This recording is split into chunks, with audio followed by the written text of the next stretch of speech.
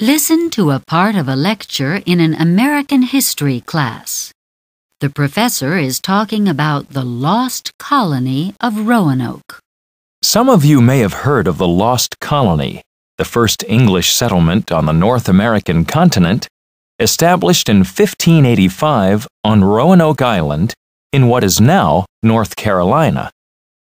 The original settlers found the island swampy and inhospitable, and relations with the nearby Native Americans soon deteriorated.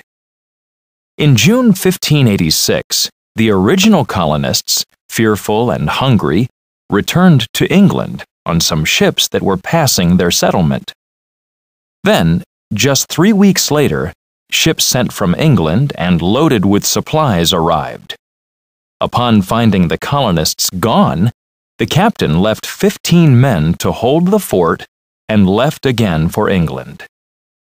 A second group of colonists arrived in 1587, only to find that the holding force had been killed. The leader of this new group, aware that his settlers needed assistance and more supplies, sailed again to England. But his return voyage was delayed due to war between England and Spain. When relief vessels finally got back to Roanoke in 1590, the crew members found that the fort had been abandoned.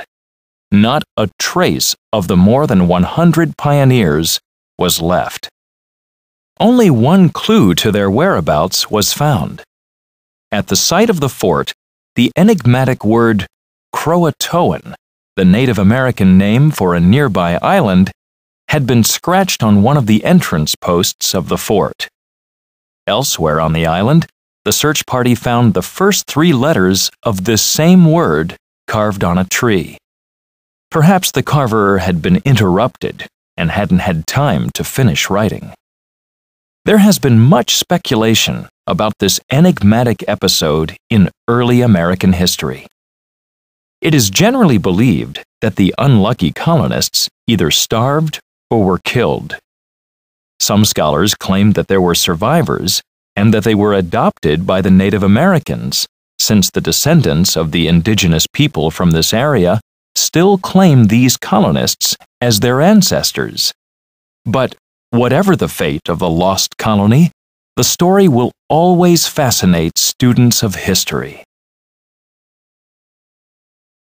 What is the lecture mainly about? According to the professor, what did the people on the relief vessels find in Roanoke? Which of the following may explain what happened to the Roanoke settlers? What happened to each of the 3 groups of people left at Roanoke?